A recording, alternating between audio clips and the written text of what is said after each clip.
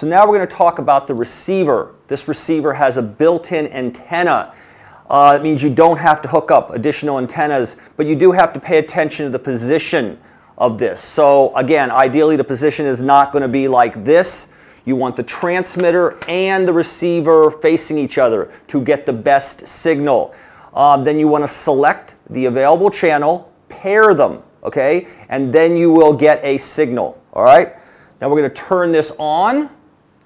Then we're going to hook up our SDI cable into the monitor. If you happen to have an HDMI monitor, there's also an HDMI out as well, okay?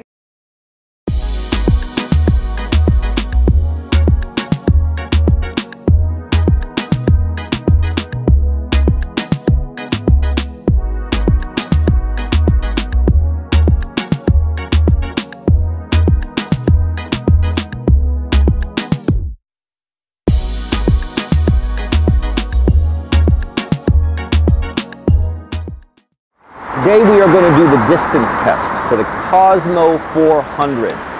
The way we're going to do this test is we have a camera mounted on a distance wheel focused on the digital output.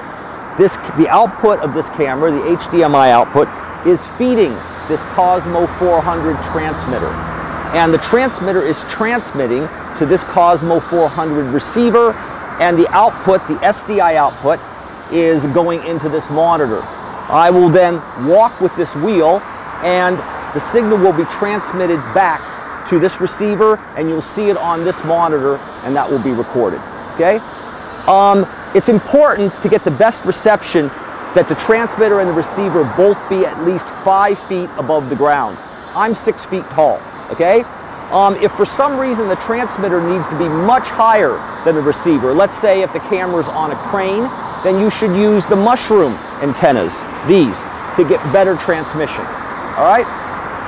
Also, notice the transmission antennas should be set as such, okay?